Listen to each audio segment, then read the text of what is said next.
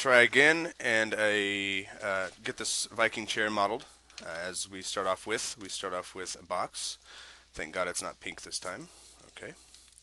Hit M to open up my material editor, and it's very important that for this class that you present your stuff professionally. I don't want to see anything you make. I don't want to see it purple, orange, blue, green, anything. I want everybody to put a gray material on everything you make in this class. Show some professionalism. Okay. Turn on my edges. I'm going to make sure it's centered by using the move tool. I'm going to center it to 0 here. And I'm going to maximize the window. There we go. Convert this to editable poly. Just taking these quick steps here. I'm going to go ahead and use the scale tool here just to make it a bit longer. Right about there. Alright. I'm going to hit J to eliminate this bounding box around it. And I'm going to go ahead and go to edge mode. Now, edge mode here. I'm going to go ahead now and do things a little bit different. I'm just going to select those two top edges. I'm going to chamfer those like I did earlier. I just did it a little bit different previously because the video I was doing previously got wiped out. And I'm going to connect these edges, and I'm going to put one connection across here that goes all the way across, and then I'm going to just use the target weld to weld it right up in there. So let's see, connect. I'm going to use the slide it up. Now you'll notice I don't slide it all the way up there just yet. I just get it close enough to where I can target weld it. And I click on vertex, target weld, and I click and I drag and I hold my mouse till I target weld it up there. There. Alright, so from here then I'm going to go here. Now you notice how I select all those edges there. I just click and drag out here and it selects them all. You can see they're all selected. Wireframe mode by hitting F3. And I'm going to hit G here to turn off this grid.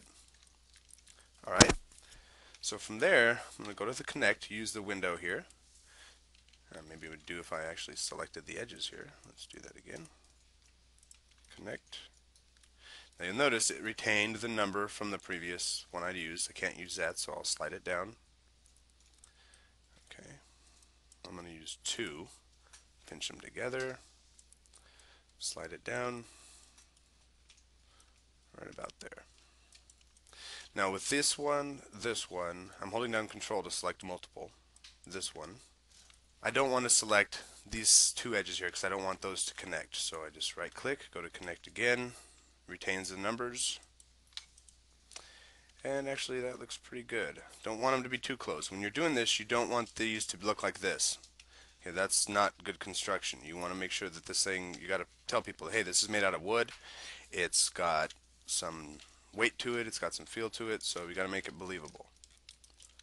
So now we go to polygon mode. I'm going to select these polygons, and I'm going to delete them because we're going to just do like a cookie cutter and cut out those edges there. So with them selected, I just hit delete, go back to edge mode here, and I'm going to select these edges and introduce again the shift copy method where I hold down on the Z axis here, hold down shift and just drag them.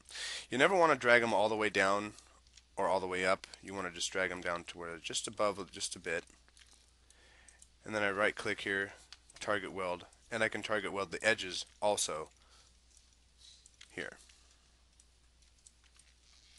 I'm just going to repeat over here the same thing. I'm holding down Control to select those edges. Hold down Shift, right click, target weld. There.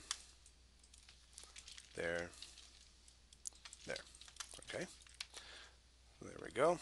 Now to soften these edges up, because it is wood, I want to make sure that it does have some believability to it. So here in edge mode, just going to select this edge. I'm holding Control and I'm going to select all these horizontal edges except the ones that deal with the cutout over here. Let's do this, this, and this. Now with all those edges selected, you can see when I hit F3 and go to wireframe mode, it's just those edges that are selected. And I right click and go to chamfer here. Now by default it's going to be a lot, so I don't want to do it that much. So visually you want to make sure it's about like that. Not much more than that. I click OK. There we go. I'm going to click this button up here to render it. That's what we're looking at. And actually, I'm going to show you how to change the background color of this also, because this black can, kind of breaks up the shape a little bit. It's a nice contrast, but it really can't see. So I'm going to hit 8 on the keyboard here, and it brings up this environments and effects. And the first thing you see here is background color. You can change the background color to anything you want. I'm just going to make it a light gray color, just a little bit more. So now when I hit the render button up here, or hit 9 on your F9 on your computer, it's actually a different color. Now I can see more of the shape. Okay. So also a good thing to remember is never rotate these objects until you're done modeling. Don't ever rotate them just yet. Alright, now going back to edge mode, I'm going to click off these. No edges are selected. I'm going to click and drag. See, I have just those edges selected. And I'm going to go to connect again. Retains the numbers. I'm just going to connect once, just like that. And this time I'm going to select just those edges. So you'll see I have 1, 2, 3, 4 edges selected. Use the connect tool. And we use edge connect a lot. It's probably one of the most common tools we do use. Now here I'm just going to select these. Hit F3 so you can see just those edges. Now you notice they don't connect down there. You don't want them to. And I'm going to connect those with one. See it connected there and there. And then let's go to wireframe mode. Now I'm going to select just those edges. So it comes down to basically just learning how to subdivide objects to get other shapes and forms out of them. So with those edges selected, again go to connect. What's also cool is you can go up to preferences and actually assign certain hotkeys yourself to actually make these much quicker steps. So by hitting T, I'm going to go to top view. It says right here, top, smooth highlights, edge faces. And I'm going to go to vertex mode and just select those two vertices. A lot of people new to 3D don't realize that they're actually selecting two vertices when they're in one of these flat views, but the fact is you are, because as you rotate around you'll notice I have the bottom one selected also. And I did that by clicking around. So with those two selected, I just use the move tool and pull it up a bit, just about like that. So there we go. Back to perspective mode. And let's do a quick render, see what this looks like. That's kind of what we want for the first piece. Now